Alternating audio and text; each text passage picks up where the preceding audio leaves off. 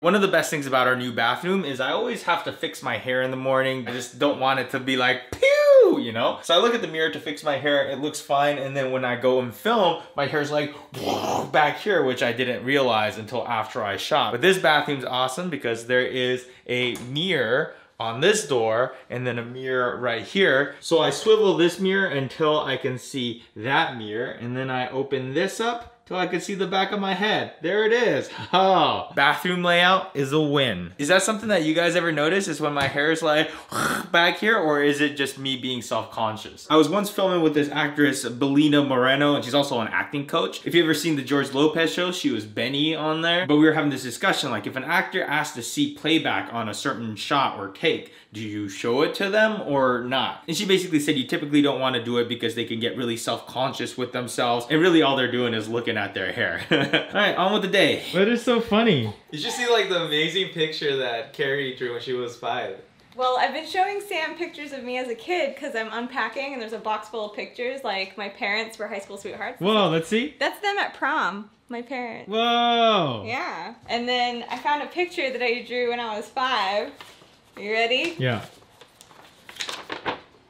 Is that a...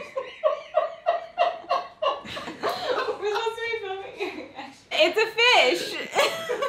That is definitely a fish. You really rose to the occasion, Carrie. Yeah, look, I even did all the gills in multiple colors, and there's the eye right there. I wonder if my mom remembers me bringing this home. How did you even keep that for so long? Did you realize that it looked like a penis and you're like, you know what, this is hilarious, I'm gonna keep this? So my dad gave me a bunch of old stuff, and this was in it. Did your dad keep it because he thought that was super funny? I don't know, we'll have to ask You should him. ask him if he kept, because why else would he keep that? Let's frame that.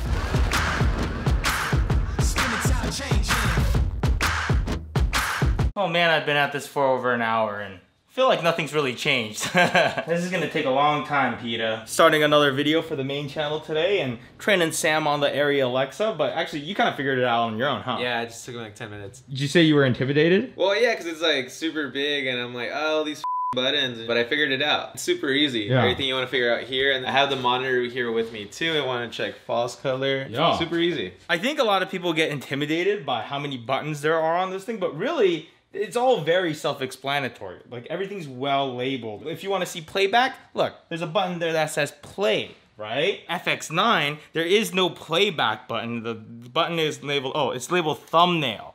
Thumbnail. You know, if you want to see playback. Usually it's media or playback or whatever, but it's a thumbnail on here. And there's a lot of buttons on the FX9 where there is no label on the button, it's just a number. And they're set like that because they're user customizable buttons. So it is cool that you can customize your camera, but the downside is that it's not all the same. I dislike the weight. I like the simplicity. Just another beautiful day. We're out filming for our next YouTube video. Sam, how you doing, bud? I'm so glad this is the last shot of the day. I seem to recall you saying not too long ago that we should shoot everything on the Area Alexa. Shut up. Is that fun? It is when I press record. And that's a wrap for the day. Sam, great job. You got this. I believe in you. Alright, let's go. Okay. Holy crap. What the heck? I think they're just training or something. Yeah. Because they're like on the street right now, they're just really casual. Like, Should we review some music bed entries? We're gonna watch them all, but to keep this video from being 25 hours long, Sam will edit this. And I only make it 24 hours. basically the theme of the music bed thing was taking a certain emotion from the music bed library and then pairing it with a random action that you do. Look how many submissions there are. Holy shart. This is ecstatic burger making. That's like if Michael Bay made a burger. I'm hungry now. Ready for an eerie video? You like eerie stuff. Yeah, let's do it.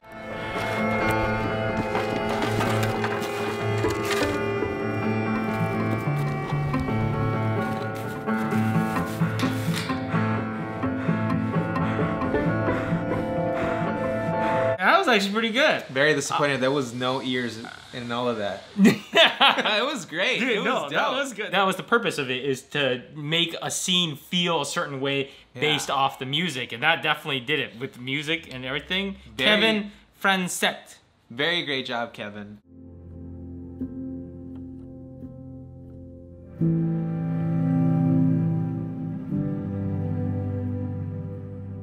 That was really sad. You did too good. You just walked my heart right out of my chest.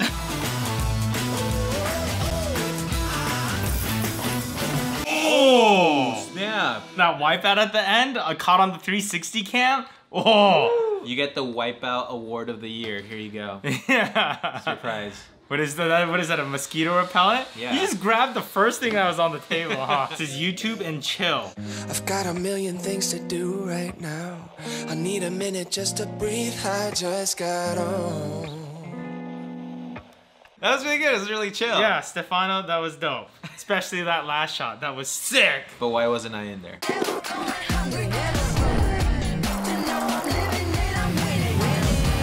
Yeah, that was pretty dope. good. Yeah, that was really good. I was definitely very happy. Yeah, that was the cool. reveal. Wait, how did you get that shot? You have a jib? Did you put it on a big old monopod? And Joe, I don't know.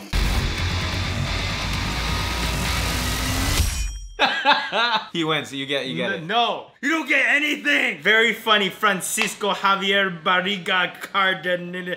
That name's too long. I don't think we're gonna be able to get through all of these in this vlog. I think we might have to split this up. We've been recording for over 36 minutes now, so we'll probably have to cut this down to just a few minutes. But loving the submissions that you guys have sent in. All right, more work on the studio today. I want to get a rack that fits in the closet there, and also when it comes to my desk, I've been thinking about what size I want. At first, I was thinking one huge table in the center of the room, so that way I can shoot it at every different angle, and it'll kind of look like a different set. But now I'm thinking that I want to do something different over here. I ordered something really cool. Insanely excited about it, but it should come on Friday, I think. But here I'm thinking I might just want a long table. So on the right half of the table is kind of my editing setup, and then the left half is kind of clear for filming. So that's what I have in mind. Ready to go to IKEA, Sam?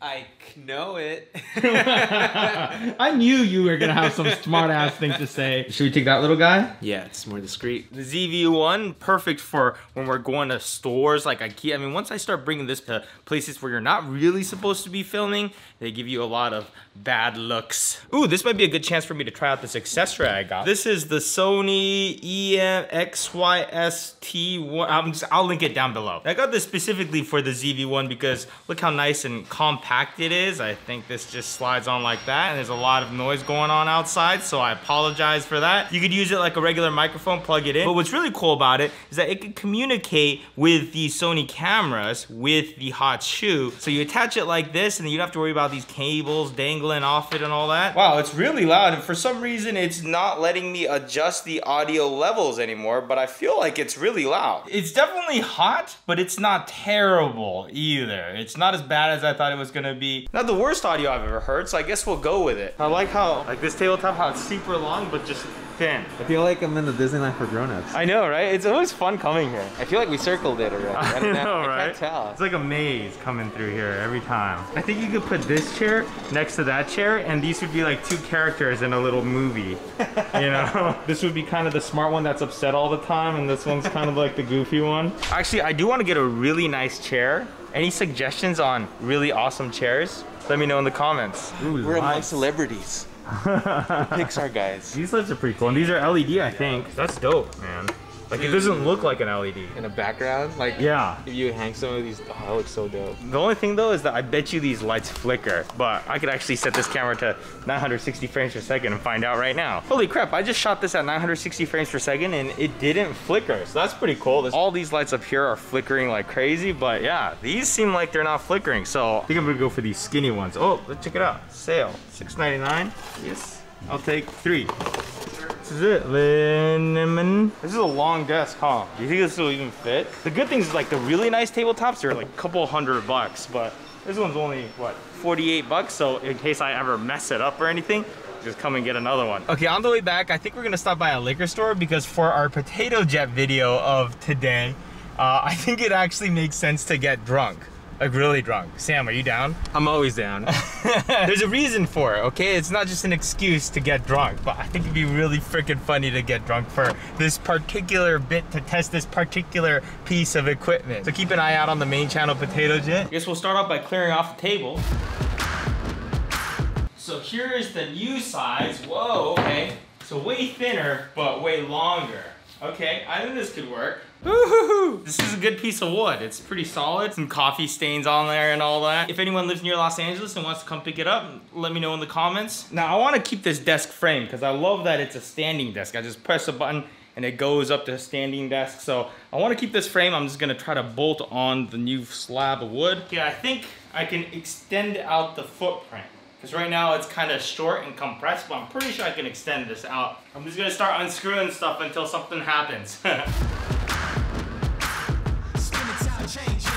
Now I just have to attach this controller, and will it work?